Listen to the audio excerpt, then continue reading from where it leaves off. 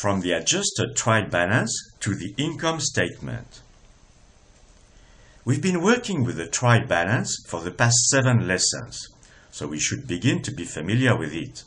Here, it is presented in the usual way, with the normal accounts in alphabetical order, and then the adjustments.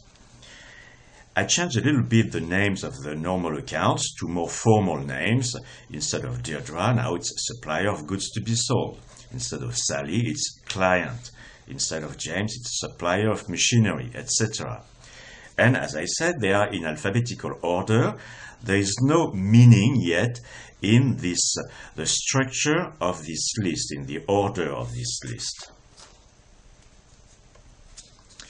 We saw 5 types of adjustments. Adjustments for inventories that were taken care of by these accounts. Because we are in the first accounting cycle, there is this opening stocks IS with 0, and then 2 accounts as usual for an adjustment, closing stock IS and closing stock BS. Then adjustment for amortization, 2 accounts, amortization IS, amortization BS, always with mirror entries.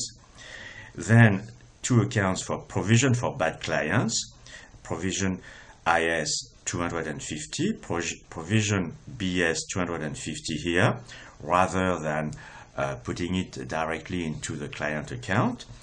And finally, prepayment debit here of 500, and the other part was taken care of directly into shop expenses. The same is true of accruals, a credit here of 100, and the mirror debit was taken care of directly in shop expenses. You should go back to previous lessons if you are not yet at ease with these adjustments. The income statement is very simply a presentation of the sales, also called revenues, also called turnover, the cost, also called charges, also called consumptions, but the cost specifically matching the sales, that is the cost incurred specifically in the accounting cycle to create the sales.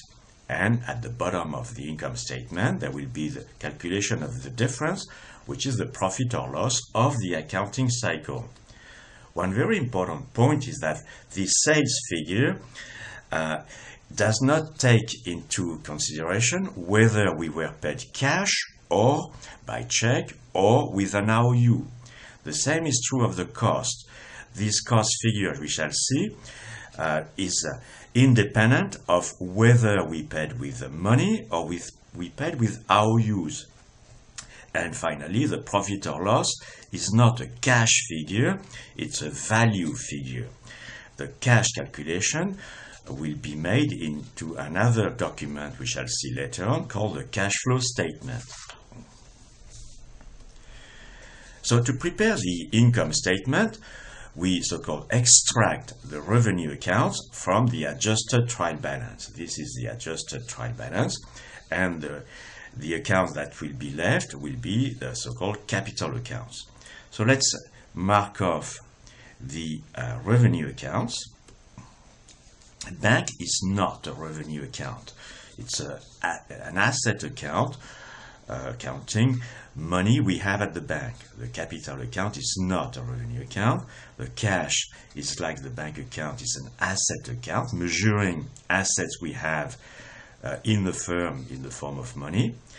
Client is not a revenue account, it's an asset account measuring IOUs we have in the firm. Long-term loan is not a revenue account. Machinery is an asset account. Purchases is a revenue account. Rent is also a revenue account. That is an account of a charge of the year. Salaries is a revenue account. Sales, of course, is the main, we may say, revenue account. Shop expenses is a revenue account. That is an account of charges of the year, properly adjusted now to match exactly the activity of the accounting cycle. Suppliers are not revenue accounts, and the van is not a revenue account, it's an asset account.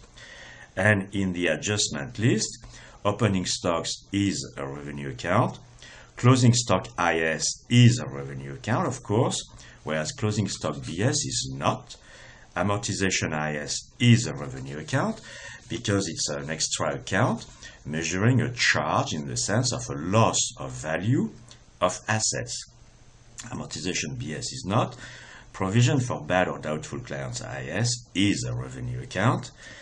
Provision for bad or doubtful clients BS is not.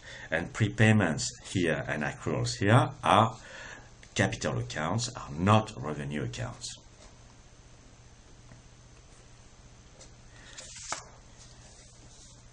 So now here is the income statement with the usual presentation.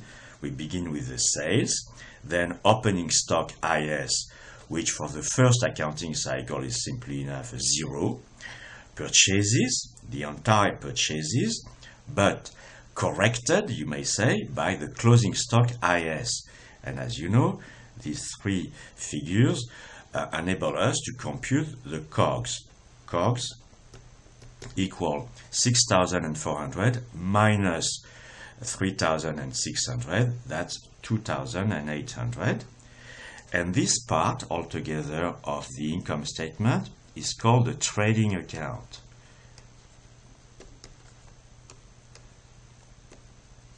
Then we have a first calculation of a difference called the gross margin or gross profit, here of 4,200. And then we have the charges. Some of them are normal charges, the rent, the shop expenses, the salaries, and mind you, they have been properly adjusted to match, once again, exactly these sales, and two extra costs, which are called adjustments.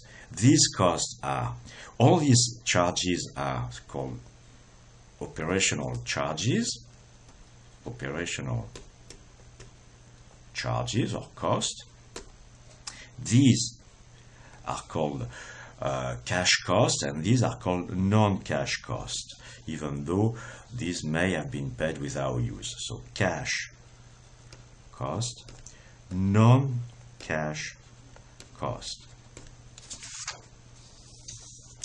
So this is the income statement with here, in this example, a loss of 1,970 euros. And finally, this will be the next step. The next step will be to replace all the revenue accounts in the, I should say, adjusted trial balance by just the balance of the IS. The income statement has a balance in debit here, that means a loss of 1,970.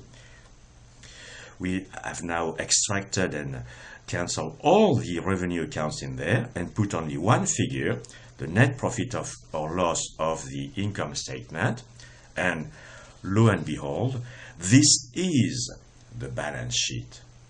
It just needs some rearrangement to be in the standard presentation, and that will be studied in the next lecture.